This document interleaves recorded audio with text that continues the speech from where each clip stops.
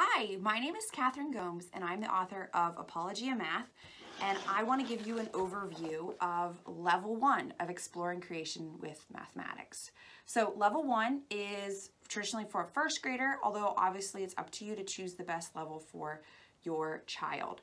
In order to use the program, you need 2 books: the Spiral Bound Student Book, which has all the lessons and also your child writes in this book, and then the Teaching Guide, which has the answers and also all the notes that I wrote for you about how to best teach your child math. And there's also some additional resources that I'll show you. You will need manipulatives. Manipulatives are so important at the elementary level in order to help kids process these ideas. And a lot of them are household items, but there's a few math-specific items you're going to need to purchase. So linking cubes or snap cubes. These are great. Base 10 blocks. They come in a set. Here's what 10s look like, and then these are like the unit cubes that represent ones. Standard sets also have hundreds and thousands. Pattern blocks, which are so much fun just to play with, let alone do math lessons with. And finally, some 3D shapes. Now, you can buy a specific, math set of 3D shapes, or you can look at the list of which shapes you need, and you might even be able to find them in like a set of wooden blocks that you already own. All right, let's take a look at how the program works. Let's start by taking a look at a typical lesson, and all the lessons follow a similar format. So this is lesson 48, about halfway through the year. Notice that it starts with an activity. So every lesson starts with a hands-on activity, or almost every lesson, where the kids play a game or they do something with manipulatives to get them excited for the lesson, and also to prepare them for the content that they're going to be learning and practicing. So here's the activity, and then we go into the lesson. So these can be short or a little longer. They show examples, vocabulary, that type of thing. Then the child does the practice. It could be 1 page. In this case, it's 2 pages of practicing related facts. So that is the format: activity, lesson, practice. Okay? Now, every lesson is in the teaching guide with answers and notes. So here is this same lesson in the teaching guide. One thing we did that I'm so excited about is we put the thumbnails for you and then put the answers right on top. I let my child check his answers himself. It just saves a lot of time, and then, it works pretty easily because of the thumbnails. There's also notes on how to best teach the lesson. Now, these vary depending on the lesson. I might be giving you a strategy. I might be telling you how to help someone who's struggling, how to take it further if your child is just really excelling and needs more of a challenge. So that's what's in here. Okay, now, the content in the first grade book, it's just really a rich book. I'm so excited about all that we were able to include. We started, Unit 1 is Introduction to Addition, and I really started with a broad entry point. I started pretty simply with numbers and really basic addition. We do review some kindergarten content here in the first unit because I wasn't sure what you would have done for kindergarten, and I wanted kids to be able to be successful. My main goal in this first unit was to have them really having fun. This is the first step on their elementary math journey. So what was most important to me is that they would be excited and think, wow, this is going to be a really cool subject. All right, but from there, I start gradually building up into richer and more complex mathematics. So don't be fooled. If you look at the first chapters, it might look pretty basic, but we really build up from there into, a great year of math. So then in the second unit, we move into addition and subtraction. And another thing that we focus on that's so important in mathematics is the relationship between the two. So I'm always making sure kids see how these different ideas connect so that it can lead to long-term retention. And that's just a quick flip through. I'm just kind of trying to give you a feel. After they've had lots of practice with addition and subtraction, we are ready for some bigger numbers, and so we're going to head into the unit on place value.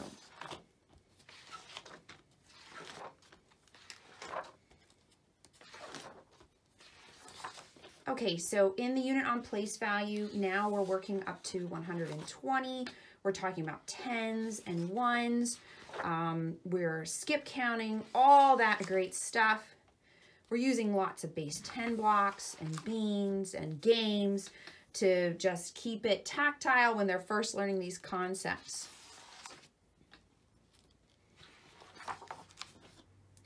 After the unit on place value, we get to one of my favorite units, although really I love all of them, and that is measurement and data.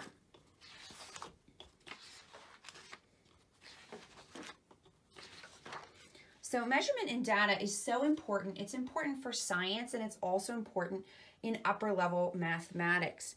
And I just had a lot of fun working on these units because it's so easy to make it hands-on, especially as homeschoolers. We can just have our child go and measure things pretty easily.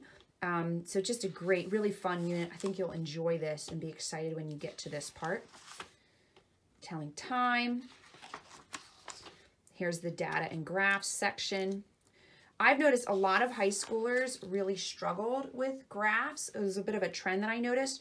So starting at this level, I really wanted to build that skill. Of course, on at level 1, it's picture graphs, bar graphs, nothing too crazy, but I'm already thinking ahead to what they're going to need in 4th grade and 6th grade and then beyond, so that we're building those skills now. And then the last unit is geometry. This is where you're using those shapes, just having a lot of fun. We're making connections to art and that type of thing. And of course, it's always important to celebrate when you finish. All right, so that's just like a quick overview of what's in the book. You can see the whole table of contents on Apologia's website, so that would probably be helpful as well. Let's take a look at the teaching guide and what's in here. So you already saw we did the answers, of course, and notes, but there are some other just parent helps that we put in this book. So everything that we wanted to give you is in this book, and then everything that your child needs is in this book. Okay, so first and foremost, I need this, so I was so excited to put this in these books. This is a suggested pacing guide or daily schedule. Of course, you can veer from this, but the goal here is we laid it all out for you, all the lessons, the projects, the skills practice, day by day, and you can check it off. This way, at a glance, you can tell, how are we doing? Are you halfway through? Are you on track? Do you need to speed up, slow down, that type of thing? Okay, so that's in here. Of course, all the answers and the notes like I showed you before. For each unit, there is a skills practice. Let me highlight that while I have the pacing guide here. So as you're working through the lessons in the student book, there's also a skill listed that you need to take 5 to 10 minutes to practice with your child. So for instance, on this day, they're practicing the addition facts that make 7, like, 1 plus 6, 2 plus 5, that group of addition facts.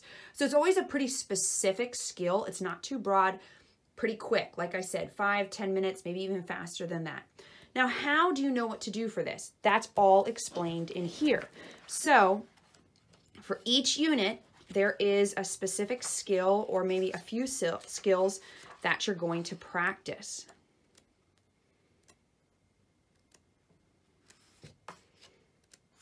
Those are laid out when you start that unit, and you will see them all. So here, skill 3 in this unit is the addition facts that add up to 6, 7, 8, and 9. And there's notes on exactly what that means, and then there's lots of suggestions for how you're going to practice that.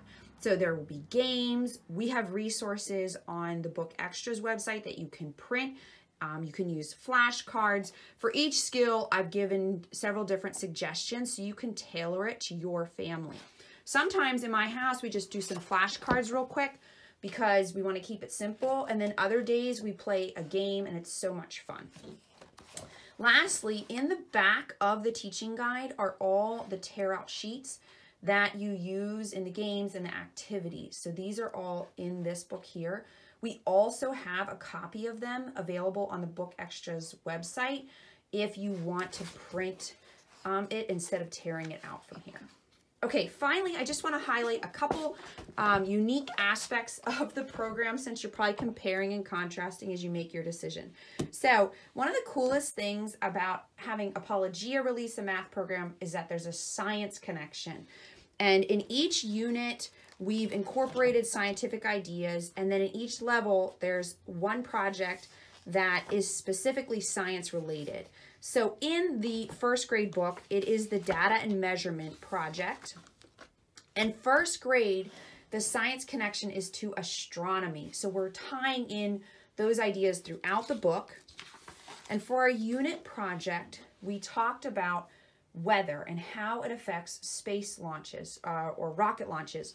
So we have here some information for the kids about why weather is important to space travel. And then they are going to practice what they've been learning about tally charts and bar graphs in a math and science project where they're tracking the weather and answering questions. These are so much fun. There's a project at the end of every unit, but this science one I just really love because it's so fun to already be showing kids that math is the language of science. Okay, and then the other unique feature is there's a Christian component. So just like you saw the science connection here, at the beginning of every unit, there is like a short devotional that I wrote explaining to the kids how the math they're about to learn points them towards the Creator. So they're about to learn all this beautiful geometry and just, oh, I love these lessons. So I wrote a little piece for them to just think about how God is a God of beauty, and isn't this just so neat how we have this beautiful math and this beautiful world that we live in, and we can even see mathematical ideas reflected in the beauty of nature. All right, that is Apologia Math Level 1.